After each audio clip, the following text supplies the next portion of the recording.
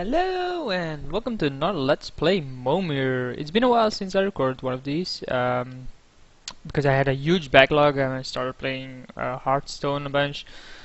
I currently am through my backlog, so this video will actually go up tonight, and then I will try to record a bunch more today just to create a backlog again.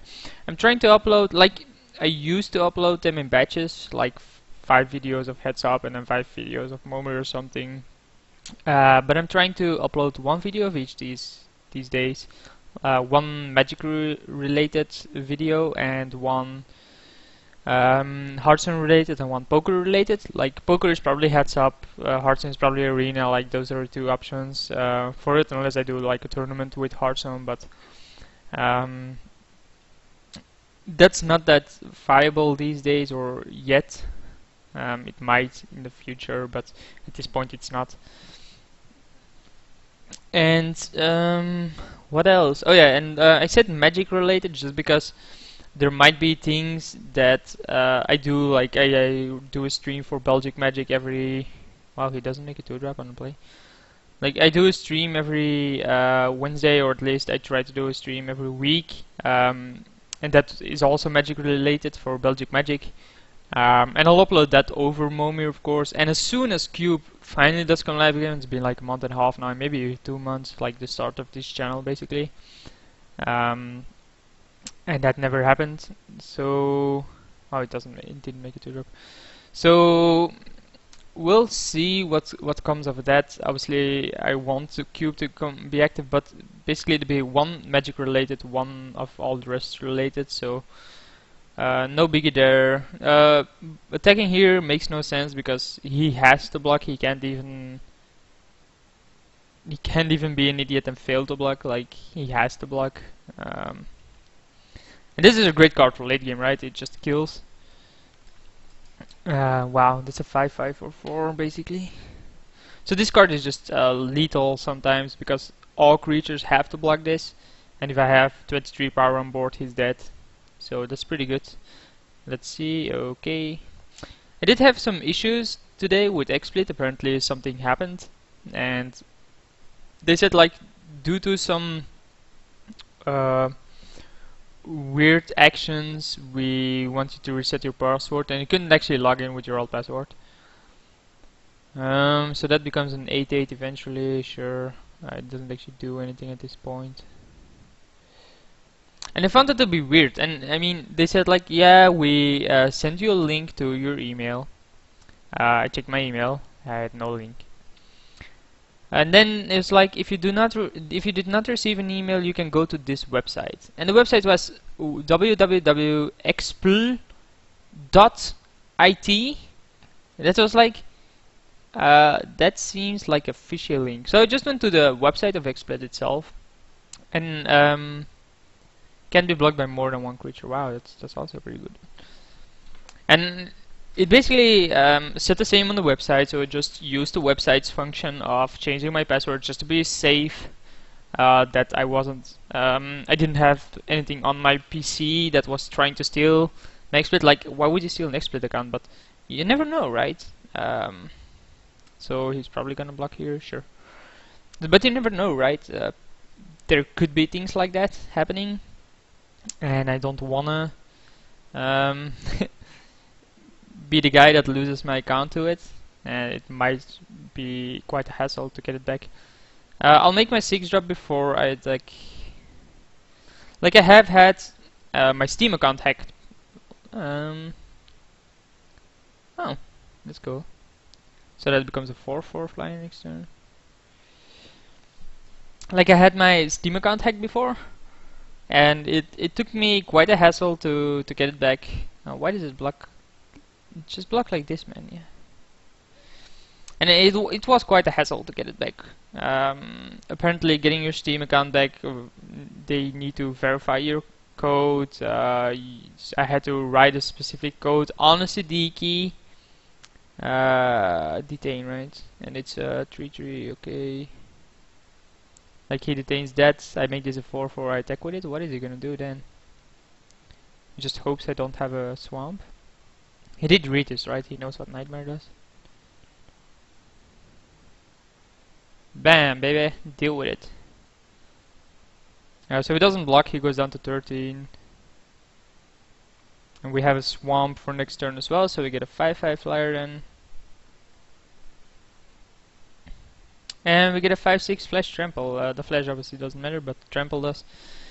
We also have this, we still have this, so next turn we can do exactly 13. So he doesn't have anything here, he's dead. This 3 damage to target attack, yeah, but that doesn't have ace, so everything is forced to block this. I have 13 damage in play, so we go 1-0 up.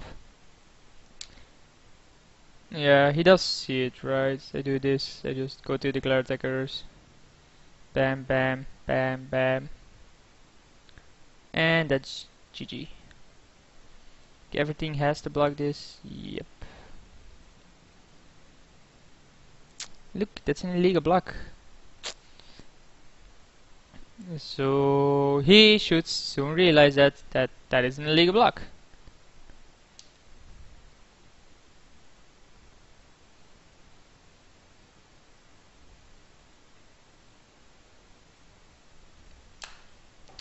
What do we want to damage like this, just to kill it? Like we even get a good trade here. And then he dies. I don't see why he... Like, wasn't he able to calculate that? He should have been, right? Well, you never know. Some opponents just aren't that good, I guess. And during the stream, like last stream, I did Modern daily. Modern basically, and I also did a Modern daily with Moonpot, which is basically a Kikipot with Megas of the Moon. And in between rounds I played Momir. Wow, that's a good card. Like, I'm never gonna play an artifact spell because you can't play an artifact spell, so he has a 3/2 for 2. So I played Momir and actually missed the kill, which for me was pretty bad. 2/1 flying death touch is pretty good, right? I mean, it provides a pretty good clock, and it trades later on. Like, I'm gonna take the 3 damage here. Like, it's easier to get a creature that trades with this than to get a creature that kills this, I guess. He doesn't make a 3-drop, which is fine. He was on the play, so I would do the same there. I'm gonna make a 3-drop here just because he has a 3/3. That's a pretty bad card, just because it's a stupid 2/1, 2/2. Like, his 4-drop is gonna trump it anyway. But like, our 4-drop should be able to stop his 3/3 in general, because a 4-drop vanilla creature is a 3/3. And he gets a 4/5 infect at the beginning of your upkeep, you get a poison counter. So it just has a 4/5 infect. I can take 2 hits from that, but that's it. The fact that he gets a poison counter from it isn't gonna make a huge difference. Like, do I want to kill it instantly? I don't think I do. I just want this dead first. Enters the battlefield. Everyone goes in the season. That's cool. So this is now a 3/3, but it will become a 4/4, assuming he summons a creature, which he should. So I will take the damage here again, and then this becomes a 4/4. Like, why didn't I get to choose an opponent? But I only have one opponent. Not much to choose there, is there? Third opponent discards 2 on the turn before attacker starts. That's pretty sick. It's a 3/3, but making me discard 2 cards 2 turns in a row is probably spell GG. Like, wow, what did he just do? This turns into a 4/4, man. Can't you read? Oh, I see. It trades. Yeah, I'm an idiot. I actually missed that. So I can't stop making drops. I have to be the aggressor here. I have to get lucky. And try to get there. This is gonna be so annoying. Like, I'm only gonna be making 6 drops, right? I'm gonna stop at 6. 2/4 deals combat damage. 4 lens cards. Then mills those. Yeah, that doesn't do anything. We do have 4 damage each turn, so we do have a 5-turn clock at this point. I don't get why he didn't attack with that last turn. Like, he was afraid I would double blocked. Then he just... yeah. That's a pretty sick card. Anything that discards in this format is pretty good. Anything that draws cards is pretty good. If he gets a flyer here, that's good. Like, does he only non-black creature even? Wow. So we can easily attack for 4 poison here, which I don't care about. I don't care about poison at this point. I mean, I can even take a free hit from that turn after. I just care about winning this. So what do I want? I want a 6/6 flying dragon. I always want 6/6 flying dragons, because 6/6 flying dragons are good. Instead I get a 3/3 fear, which is pretty shitty, seeing that your opponent has a bunch of black cards. So he goes down to 14, I mill him. Look at the cards. No, I don't want to look at the cards. I don't want to look at the cards, man. This is looking bad though. The fact that I can't go up to 7 is pretty shitty. I really need to hit something here. Yeah, I'm just gonna go see this one. There's not much I can get for 7. He has a pretty fast clock. You might think like, yeah, you can play it out. It doesn't matter. And it's true. I could have played it out. Like I could have the option to win, right? You never know. Like, what 6 is there that's good enough? Maybe I could have just gone to lower and lower, or just attack with the 2/1. He has that touch, but then he attacks with a 7/7. I can't really block because his ability is pretty sick. Yeah, it seems highly unlikely that I was winning that one. So let's hope we get a mana accelerator here or a Zerus Guildmage. I'm not picky, but I am. 2/1 haster, meh. Of course I want to use the ability. Like, why are these mate triggers?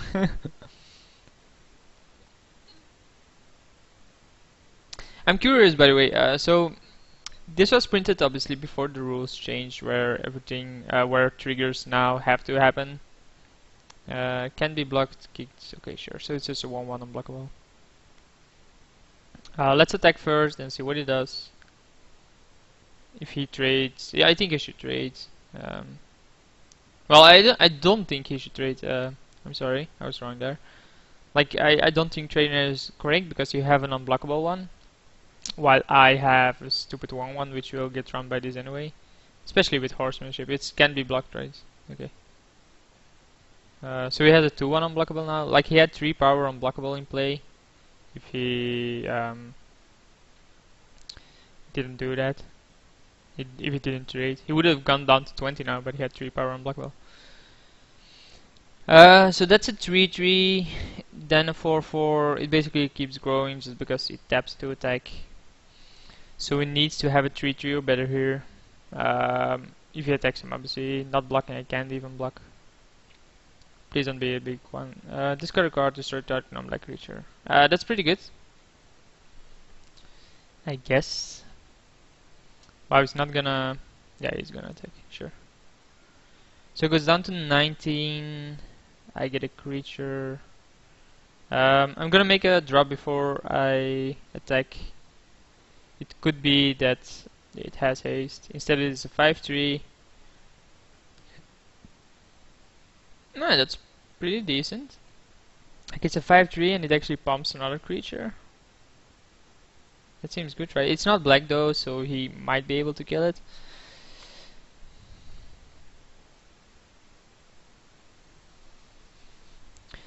Yeah, I think I want to use this ability. Like, what I was saying was the mate triggers used to be because you could forget to do it, and then there's like, yeah, the ruling with it's a mate trigger, so you basically opted not to do it. That was the ruling back then. But I think nowadays it's different, right? Just because the trigger isn't obliged anymore. Yeah, even if you forget an obliged trigger, it doesn't come on the stack anymore. And I think that makes a huge difference nowadays. He's gonna kill something then, I guess. So let's attack first so that he at least decides what to kill. I think he should kill this just because it becomes more powerful. Or he's gonna kill the 5-3, which I'm fine with as well. Sure, you're still gonna take 5.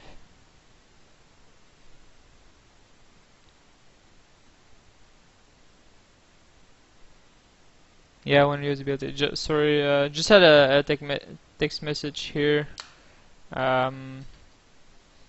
Talking about Grand Prix Prague, which is at the start of Grand Prix Barcelona, for my team, of course. Well, it's not basically my team. It's, I guess I'll call it our team.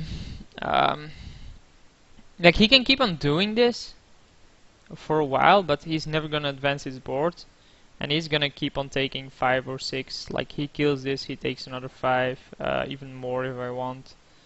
And he's never gonna be making drops, and he's losing cards to this as well.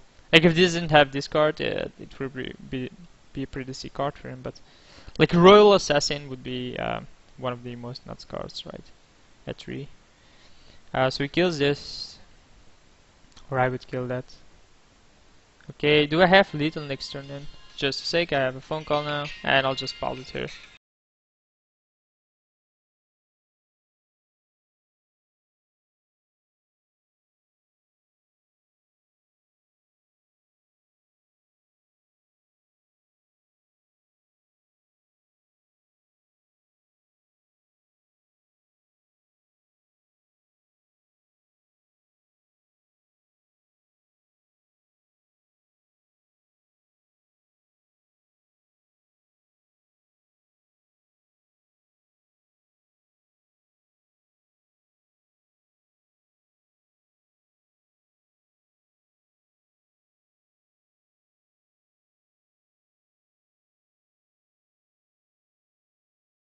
So I'm back again. That was for a job. Still looking for a job. Pretty active. Just came from a job interview, by the way. It went pretty shitty in my opinion. So let's think about this. I can hit him for down to 9, and then the turn after. Yeah, I'm just gonna hit him down to 9. Don't wanna have him gain control at this point. Just gotta hope my 7 isn't terrible. It has to be pretty good here, or at least decent. That's a pretty good card, right? I can basically kill this, deal 3 to him. I could just deal 6 to him, no matter what. Among defending player and or, yeah. So, I'm curious what he's doing here. He needs something. Choose flying, first strike, trample, rampage 3, gains that ability until your next turn. So I can kill both of these with this. He can block, then yeah, that's fine. Like, he totally loses control here, right? Like, this automatically kills his assassin. If you just attack with these, he has to block this because he's dead to it. Because it's 9 damage. He has to block this as well, I guess. Like, yeah, he blocks there. This is interesting, so I am gonna do this and then assign 1 here and 5 there. There's no point in pumping, I actually want an 8 drop.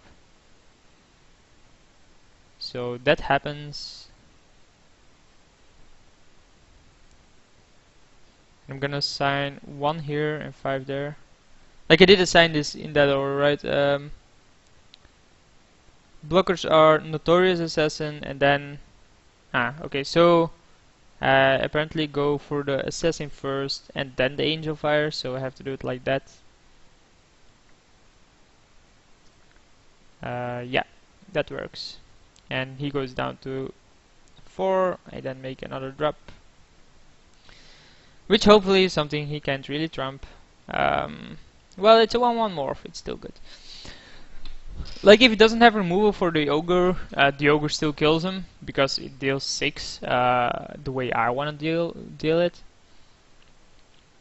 So it's basically unblockable. He gets a Flying Vigilance indestructible, other permanents he controls has indestructible. It really doesn't matter because this card is gonna kill you, man. Like, he probably doesn't realize it here.